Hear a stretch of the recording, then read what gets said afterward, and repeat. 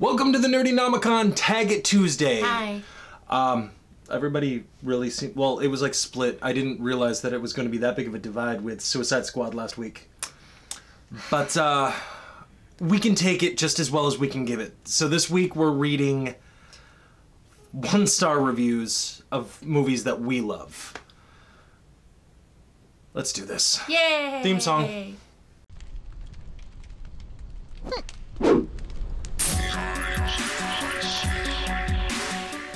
Alright, so, you ready to get into this? No, this sounds horrifying. This is a tag, again, you brought to the table, called... 1-star reviews of awesome movies was just what we'll call it. Fair enough, that's what we're gonna call it. I technically saw a few people do this. The person I remember the most was Paperback Dreams. I feel like a few other people did it, but I'll just go with Paperback Dreams, so... Alright, and we're stealing them from BookTube, we're bringing them over to FilmTube, so let's get into this. The first movie is one of your picks. One of your favorite movies of all time, Shaun of the Dead. Oh, it's my favorite movie of all time. Oh, this is gonna hurt. Okay. Not everybody agrees with you. Oh. I've got a 1-star review here called Overrated Amateurish Movie. This looks like a 6th grade class produced it. I kept watching it hoping it would get better. Never did. 1 star. I'd like to see your movie reviewer. You suck. No, I'm just kidding. That's not so bad. I mean, I don't agree with them. How you would think that was amateurish is beyond me. But, you know, whatever. It's all good. This other review, 1 star, entitled Awful. It is probably one of the worst movies that I have ever seen. Will do anything to remove it from my memory. But you don't deserve it, so let's find you an Eternal Sunshine of the Spotless Mind machine and wipe it from your memory, because you don't deserve it. Yeah, that was a bit harsh, no? You suck. Another 1-star review for this, entitled One Word, Horrible. That's 3 words. There is no review, that was just the title. There is no review for that. Well, screw you, Nick! You can't even bother to write a review. 1 word, horrible, that's 3 words, and there's no review! There was no review there, it was just the title. I guess that was just what he wanted to put in there. Jerk. If I were him, I at least would have written horrible in the review there. He did not. What a dick. So that was Shaun of the Dead, Brooke's favorite movie of all time. And your second favorite movie? Dogma. Kevin Smith opus about 2 renegade angels trying to re-enter heaven, thus negating all of existence. All-star cast in this movie. I really like it. It's one of my favorite movies of all time as well. It's really good. This movie actually helped to reaffirm my views on religion. I just think it's funny. I have no feelings on anything. But not everybody agrees with us. Those people are dumb! The one thing that Robbie did say when he was going through reviews is everyone likes to write like dissertations in their reviews on this. Yes, one. So this took me probably about 2 hours to find relatively short reviews, and one of the ones in here I'm only gonna read pieces of because it is basically a thesis. Like, I'm relatively sure somebody turned this in to get their doctorate, as far as a film review. Well, good for them. This review is entitled, A Very Evil Film. I wish I could have given this very evil film 0 stars. Mock God at your own risk. Hell is a real place.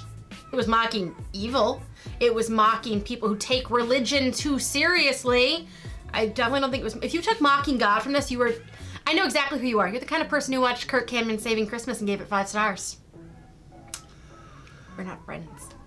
This review is called A Bad Joke. What a worthless, childish, pretentious movie. Wait a minute, pretentious? I mean, out of any of the adjectives I would use to describe this movie, pretentious would not be one of them. I need a beer.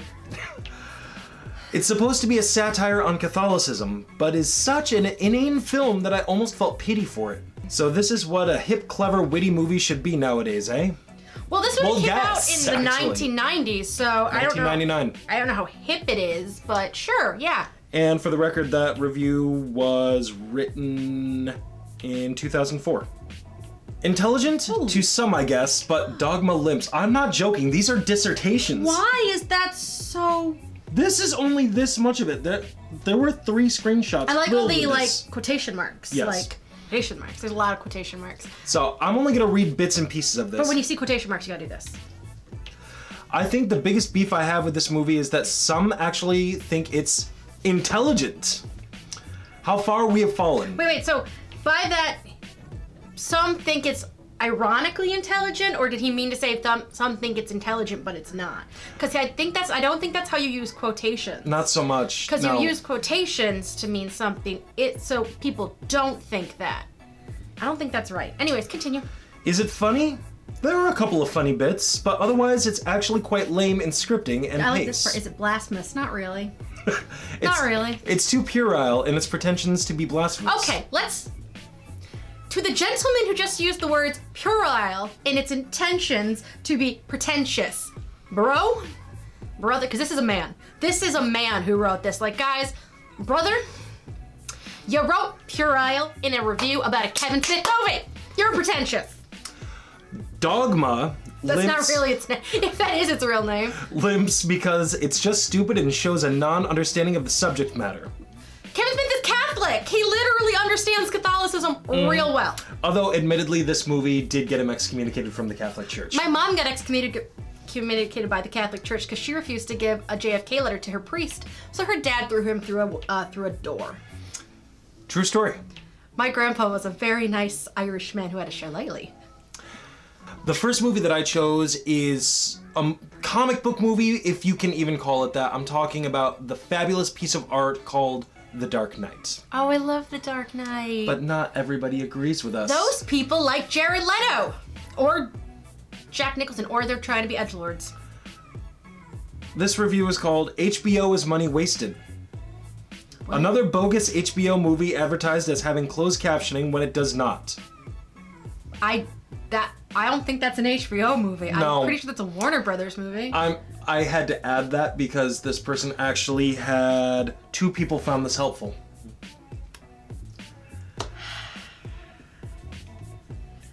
I can't even find the words There are for books this. and movies I sometimes watch about like pandemics where the world ends, and I'm like, oh, that'd be really scary. And then I see something like that, and I'm like, maybe it wouldn't be so bad if humanity just gave up. It's not the person that posted that review. It's the people that found it helpful. Just, you know, maybe we had our shot, like humanity, and maybe it's time to let the dogs take over. Let the dogs take over. Or the cats, I don't know. This review is called Formulaic, Overhyped, Boring. I wonder what his stance is. I mean, he really got to the point. I'm pretty proud of him. Formulaic, overhyped, boring. Boring, formulaic, overhyped. Boring. Get the point? I actually like this guy. I mean, wow, he's made a point. I like this guy, actually. Good for him. How is this movie rated so high? Not my cup of tea at all. When you can predict what is going to happen before it happens, why bother? Well, then why watch any comic book movie? Well, let's spill some tea on here. Not your cup of tea? Let's spill some tea on this movie, my friend. I actually like that review. Even though I disagree with it, I enjoyed it, but Brooke said it best. It's not even just comic book movies. So many movies are paint by numbers. If that's gonna be the case, then why watch movies? I'm just saying, like, who watched Infinity War thinking any of those people that have sequels that were gonna die? Like, you know Spider-Man's gonna come back. Still watched it. So the last movie I'm going to be bringing to the table today is The Shape of Water. Never seen it. You've never seen this? I've never seen Get Out either. I kind of missed all the Oscar movies last year. I was busy having a baby. Fair enough. I have seen this movie. I've seen it twice. And I definitely agree, 5 stars with this movie. I thought it was amazing. I thought that it had so much symbolism. The script was fantastic. The directing was amazing. But not everybody agrees with me. And this person definitely was out there. This one is entitled Hollywood Sleeping with the Fish, Literally. Oh, that's clever. Good for you. Good for you, reviewer. Wait till you read the subject matter here. That sounds very clever. The reason this got an Oscar has to do with the Illuminati of Hollywood. The new idea to sleep with fish or people in fish costumes and torture one another. Very popular with celebs thus far, and it wins the Oscar. Hashtag one fish, two fish, sex with fish Hollywood. What's some of those Dr. Seuss reviews? Like, I feel like that's weird. Also, that was a weird review. I haven't seen the movie, but I didn't quite...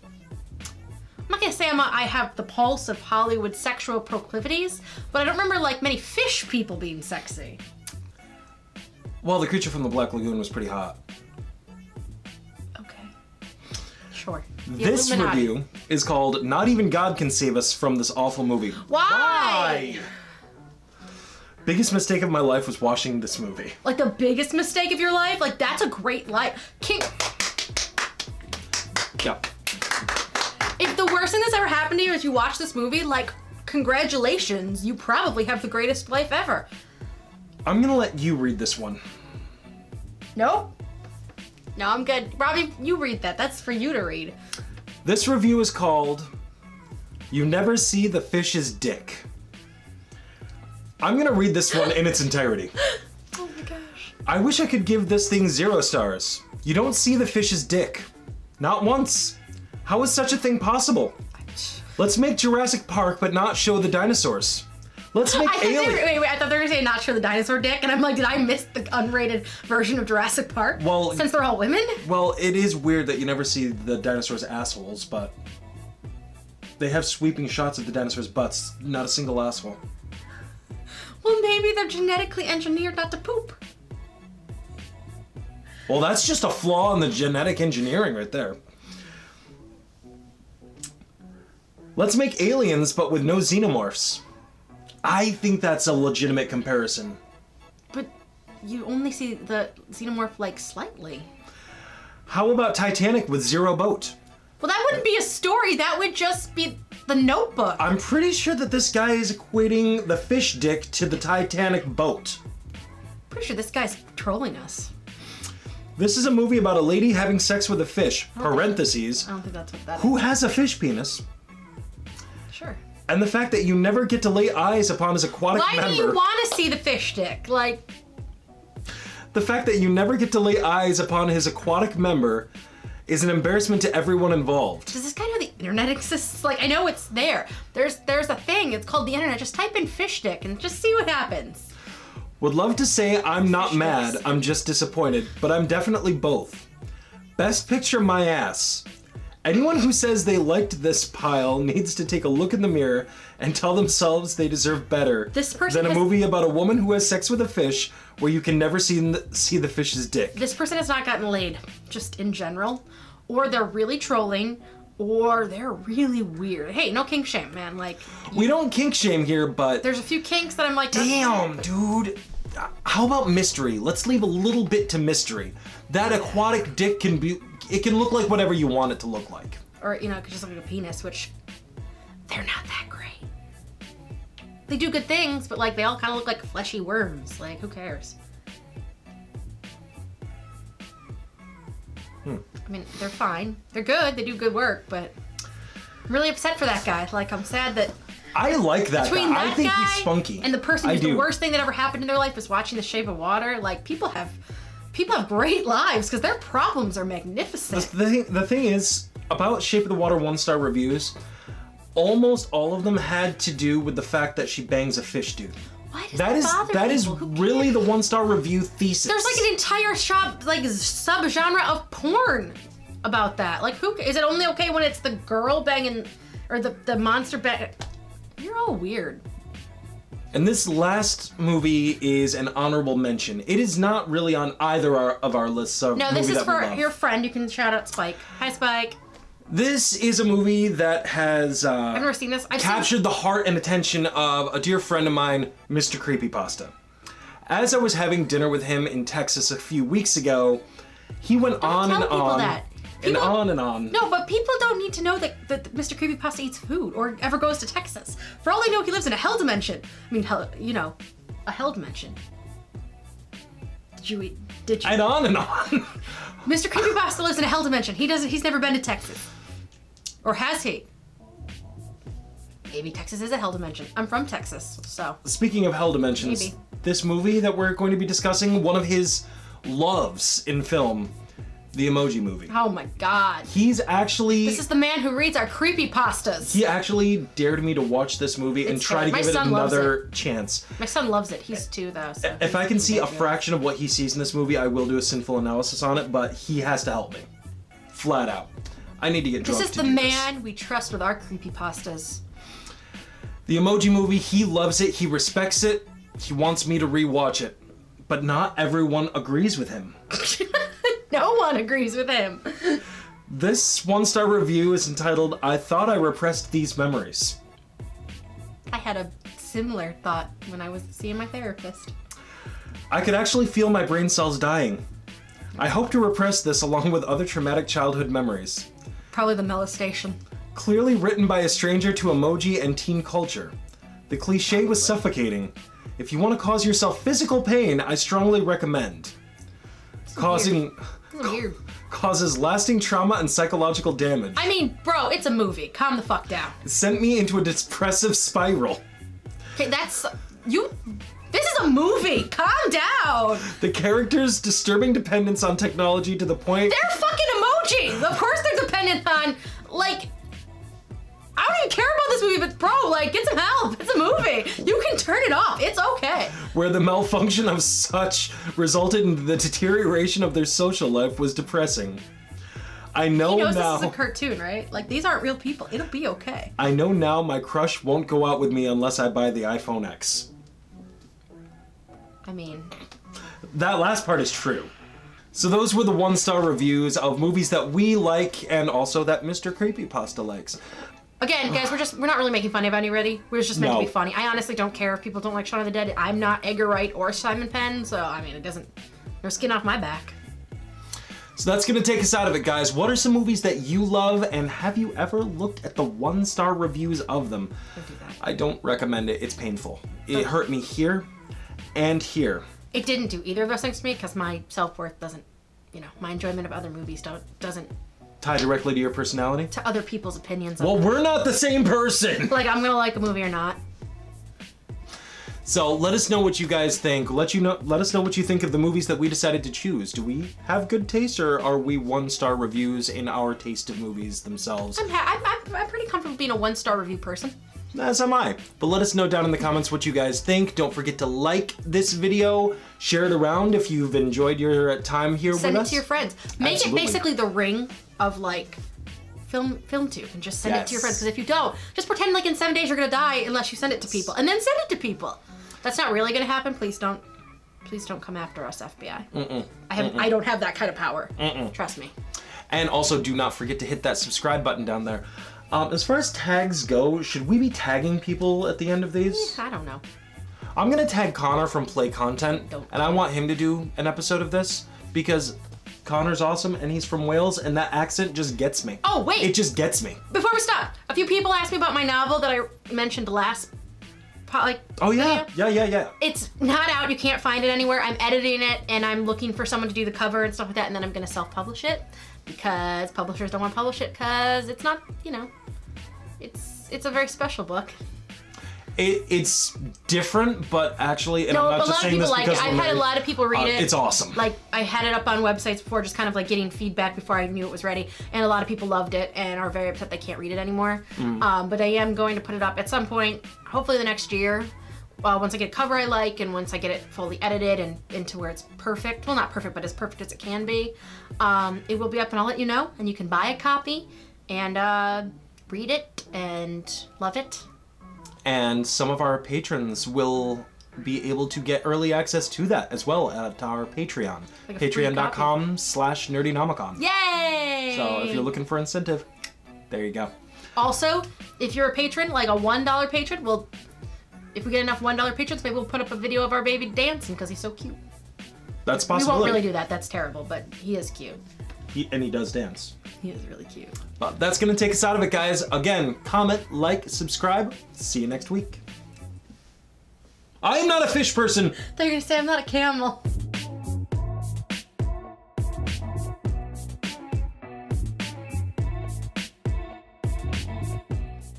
Zombie